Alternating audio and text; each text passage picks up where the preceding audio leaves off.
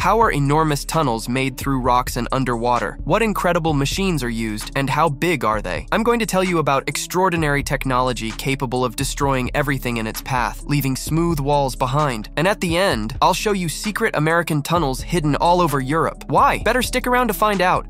Tunnel boring machines. Tunnel boring machines, or TBMs, are high-tech equipment used for drilling underground tunnels in the construction of metro systems, railroads, and other underground infrastructure. These monsters can create tunnels through various types of soil and rock, ensuring fast and safe underground construction. How do they do it? TBMs work on the principle of a rotating cutting shield that breaks up the rock as it moves forward. Behind the shield is the main part of the machine, which stabilizes the newly dug tunnel and installs support structures. The material extracted from the ground is transported to the surface using specialized conveyor systems. Tunnel boring machines significantly increase the safety of construction work since most of the process is automated and takes place deep underground, minimizing the risk to human life. Additionally, TBMs allow tunnel construction to proceed much faster thanks to their high productivity and precision in following a preset route, especially crucial in dense urban areas or challenging geological conditions. However, using such machines comes with high costs, not only for the equipment itself, but also for its maintenance and repair. Furthermore, TBMs require substantial investment in research and development to adapt to the specific geological conditions of each project. Just one miscalculation and a multi-billion-dollar machine, along with its crew, could be buried underground.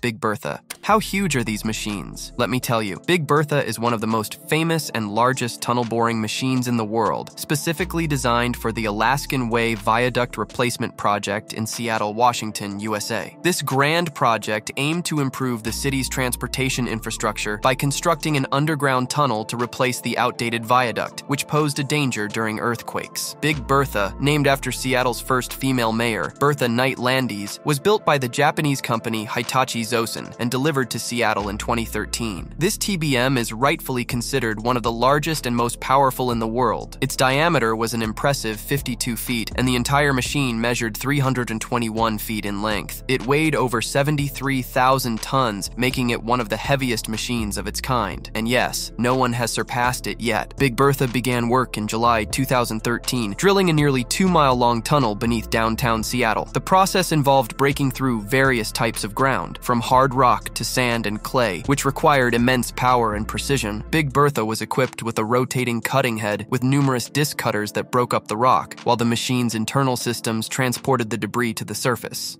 What happened to Bertha? But not everything went smoothly. Just a few months after starting work, in December 2013, Big Bertha encountered serious problems. The machine unexpectedly stopped after hitting an obstacle at a depth of about 98 feet. It was later discovered that the cause was a damaged sealing system, which led to overheating and bearing failure. To fix the issue, a complex operation was carried out to excavate and lift the damaged part of the machine to the surface. Repair work took almost 2 years, significantly delaying the project. Despite these difficulties, Big Bertha resumed work in December 2015 and completed the tunnel in April 2017. In total, the machine bored through over 29,000 feet of challenging conditions, marking a significant engineering achievement. After completing the tunnel, Big Bertha was dismantled and removed from the construction site, the Ladybird. And now we have the Ladybird, another large tunnel boring machine used in the grand project of building the Crossrail metro line in London. This project, also known as the Elizabeth Line, is one of the most extensive and ambitious infrastructure initiatives in Europe, aimed at creating a new railway line connecting the western and eastern parts of London and its suburbs. The Ladybird was one of several TBMs specially designed to dig tunnels under London. Its diameter was 23 feet, allowing it to effectively handle the task of creating double-track tunnels beneath the bustling city. The total length of the machine was about 394 feet, and it weighed over 1,000 tons. Impressive, right? Like other TBMs, the Ladybird was equipped with a powerful rotating head with numerous cutters to break up the rock, along with a conveyor system to remove the excavated material. One of the key challenges for the Ladybird was drilling tunnels under historic buildings and architectural landmarks in central London. This required extreme precision and care to avoid damaging surface structures. London is a city with a centuries-old history and dense development, making the project project exceptionally complex from an engineering perspective. The calculations alone took several years, but the machine successfully cut through various types of soil, including hard clay, sand, and gravel, while maintaining tunnel stability and protecting surrounding buildings from settlement or damage. During the Crossrail project, over 26 miles of tunnels were dug beneath London, and the Lady Bird played a crucial role in this monumental construction. It completed its mission in 2015 and was then dismantled. Journey through the Alps. What do you think about a tunnel straight through the mountains? Recently, Switzerland celebrated the opening of the Gotthard Tunnel, the longest railway tunnel in the world, stretching 35 miles. This engineering marvel, drilled through the Alps between the villages of Erstfeld and Bodio, has significantly improved Europe's transportation infrastructure, drastically cutting travel time between Zurich and Milan. The Gotthard Tunnel is part of the new rail link through the Alps project, which also includes the 9-mile-long Seneri Tunnel. The construction of the Gotthard Tunnel faced numerous technical challenges. Engineers had to overcome high temperatures and rock pressure at record-breaking depths, reaching up to 6,560 feet. To ensure the operability of the tunnel boring machines, special ventilation systems were developed to cool the air from 113 degrees to about 82 degrees. Equipment and personnel were transported down a 2,625-foot vertical shaft. Can you imagine? During construction, over 31 million tons of rock were excavated, most of which was used to create concrete mixtures. The tunnel also houses a unique 20-mile-long ventilation system, the largest ever built in the world. The company ABB, in collaboration with Germany's TLT Turbo GmbH, was responsible for the tunnel's power supply and ventilation systems, equipping it with the latest technology. In the event of any malfunctions, Gotthard's control system responds immediately, which is crucial for passenger safety and the tunnel's efficiency. An incredible project. But let's move on.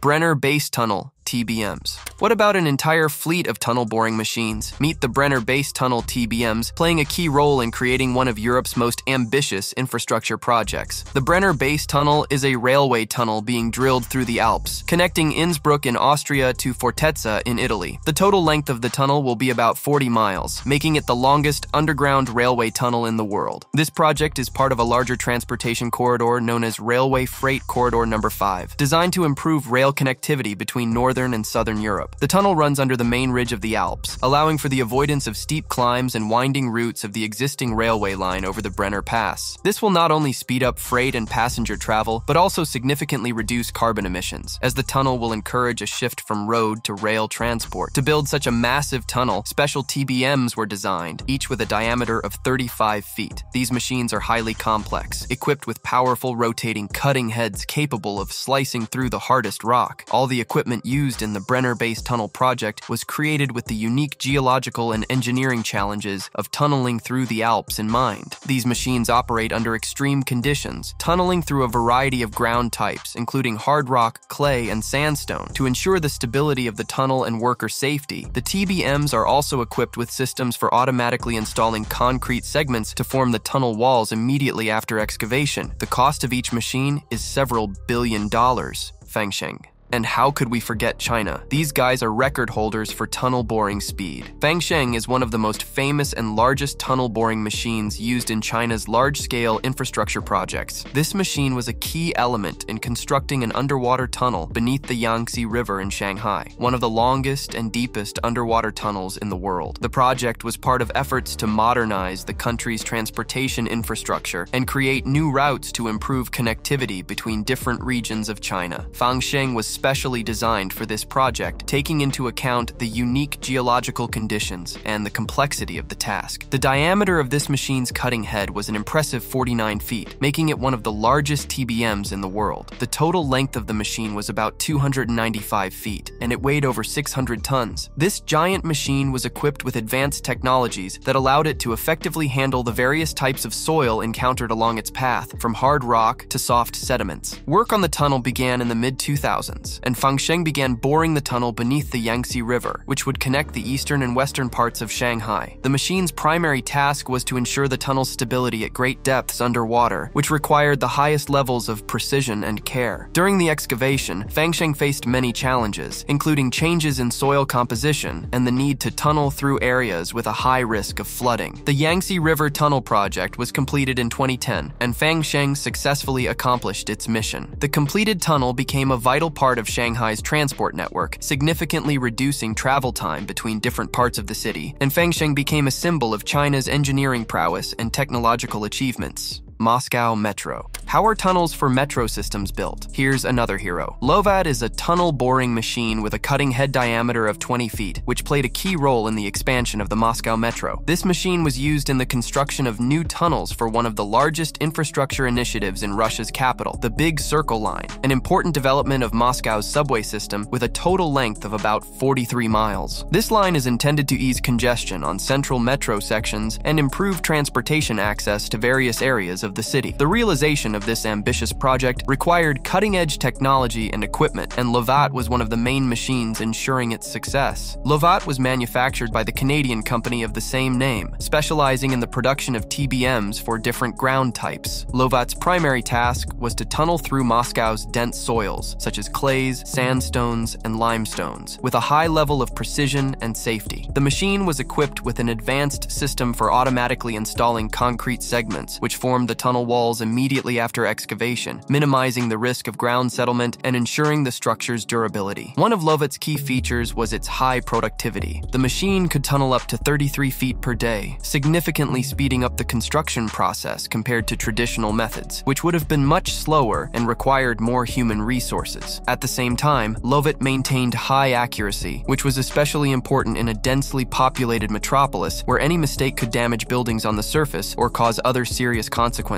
Underground U.S. bases. Remember I promised to tell you about American tunnels? Why do they exist? It's quite logical. Transporting a large military contingent from the United States to Europe is expensive and labor-intensive, so it makes sense to pre-position heavy equipment in certain locations. For this purpose, the U.S. Armed Forces use pre-positioned stock depots, and one such location for the U.S. Marine Corps is a secret cave in Norway. In 1981, the United States and the Norwegian government signed a memorandum of understanding allowing the U.S. to store military equipment in Norway. Since the Cold War was ongoing and the U.S. didn't want this site to become a target, it was decided to build a cave system to store the equipment. These caves were, of course, constructed using tunnel boring machines. Construction began in 1982 and was completed by 1988. This place became known as the Marine Corps Prepositioning Program in Norway. The Marine Corps immediately started moving equipment there, although the Cold War ended in 1989. Nevertheless, the facility remains in use to this day. Today, the Marine Rotational Force in Europe actively uses these prepositioned stocks for rapid response and extended operations. The U.S. Marine Corps maintains a permanent presence in Norway, which allows them to strengthen their position in Europe and conduct training in cold climates. Clever, right? What do you think? Impressed by these incredible machines? Share your thoughts in the comments. And if you love fascinating stories, know how to write scripts, edit, or voice videos, join the Telegram bot via the link in the description. I'd love to collaborate. Thanks for watching.